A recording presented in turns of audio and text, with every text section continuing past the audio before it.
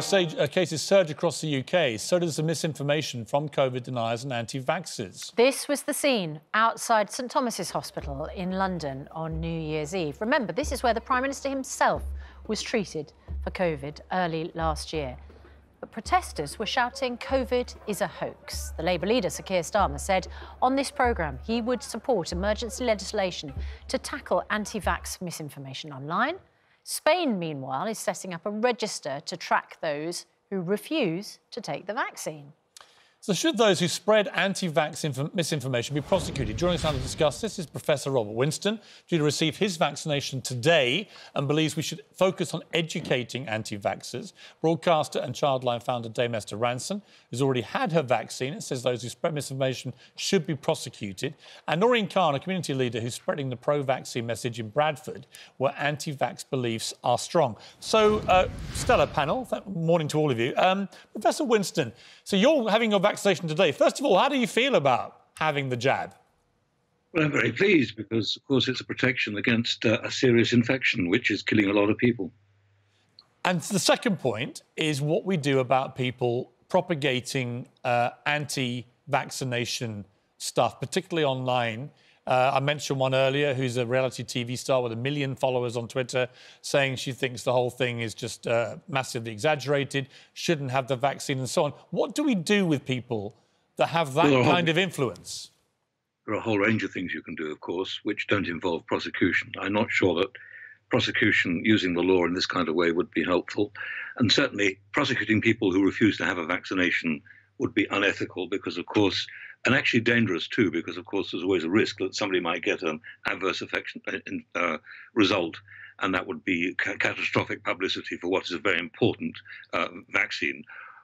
All of us in the country are vaccinated for all sorts of diseases all the time, and all those people standing outside St Thomas's have been vaccinated for measles. They've been vaccinated also, of course, for smallpox and a number of other very serious killer diseases. And I think what we need to be much more aware of is better information and better education. Unfortunately, what they really are showing is a massive mistrust of government, and that's because the government has consistently produced messages rather than actually having a proper conversation with the public. What if you have somebody who's got a big following, who may be a high-profile journalist or something, who is posting deliberately false information about, say, vaccination for coronavirus?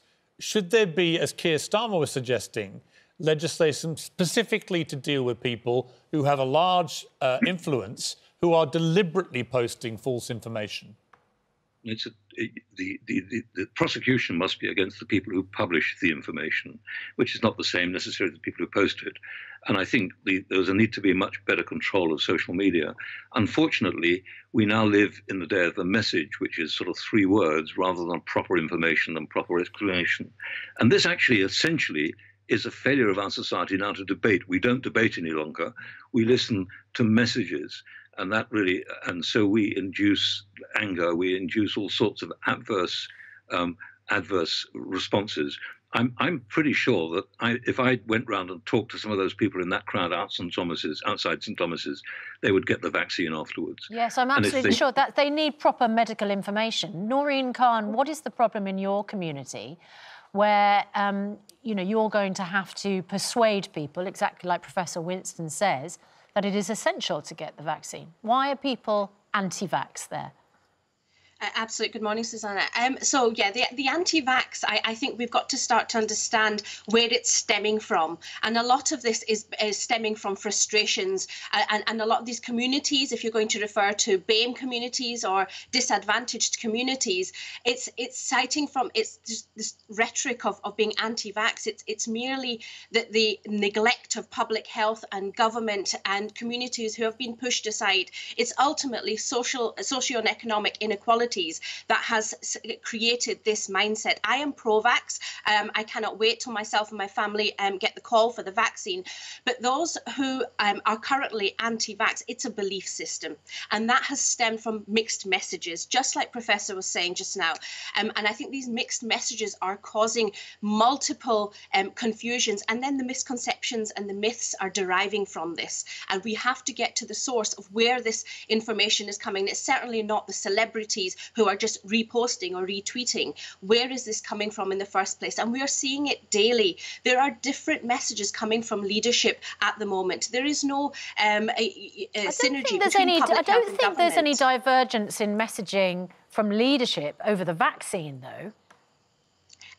There is the confusion on the ground, Susanna, with all due respect, is that what, like, for example, the first vaccine, the Pfizer, and it was supposed to be the second dose. And now that goalpost has changed. Once you start to change goalposts at that level, when you're starting to get people's mindsets coming round to the idea and you change it again, they're going to say, whoa, red flag alert here. And then this is what's happening consistently. Education is the key. Our COVID lead program that we've created is to target exactly those anti-vaxxers through education. We've got young people from Bradford who are predominantly clinical sciences and pharmaceutical students who are upskilling themselves with intelligence using medical professionals from the local area who are then going to go out and have those COVID conversations with communities who are currently anti-vax. And we're never going to change everyone's mindset, Piers. It's a belief system if that's what they're going to believe. I agree with that. And I think there are multiple strands to this debate. But Dame Esther, I think that my particular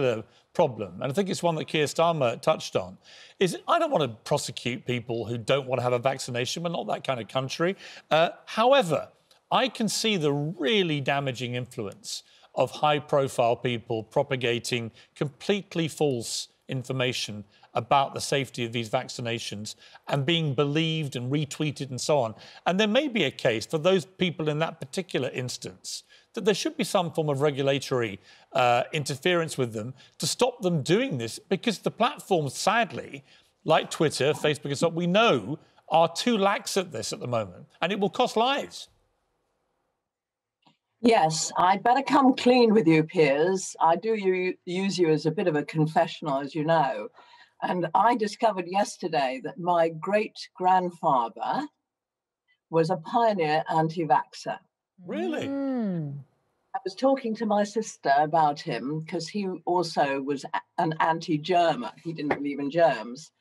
And she said, well, he was a great anti-vaxxer, and he tried to stop people in New York getting the smallpox vaccination. So I've got that off my chest. Great-grandfather, you were wrong. Would I want you to be prosecuted? Well, here's the thing. When I broke the law, you see, it is a confessional for me. And I drove at 39 miles an hour in a 30-mile-an-hour district. I was told that I could escape being fined and having points on my license if I went on a speed awareness course. And it was really good. I had to watch a video which explained the real danger of even going 5 miles over the speed limit. And it convinced me, and it changed my behavior. Now, the difficulty is the science is complicated. You do have to understand why we've eradicated smallpox, how we've done wonderful work to eradicate polio, which was a plague that affected children in my youth. People really need to understand it. And it's not just a conversation. I couldn't be a greater admirer of Lord Winston if I tried, but I think if he went out on the pavement and started to talk to those young people who were somehow convinced in their heads that it was all a government conspiracy, I think the fumes in their brains would not be dissipated by logic. I do think you have to. I don't see anyone on Twitter ever change their mind about this kind of thing. In fact, if anything, I see them get more and more entrenched because they're living in echo chambers. They only follow the people that basically endorse what they're believing,